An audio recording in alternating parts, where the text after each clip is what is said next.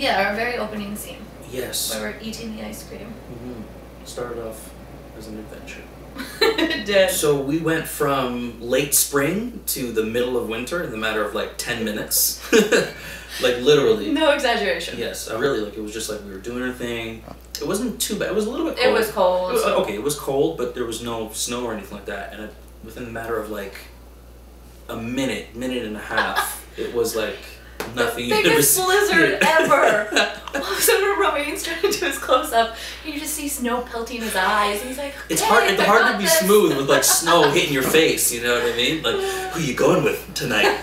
You gonna be okay? Like, it was weird. It was pretty funny. Also, ice cream in November. Listen, Kind of cold.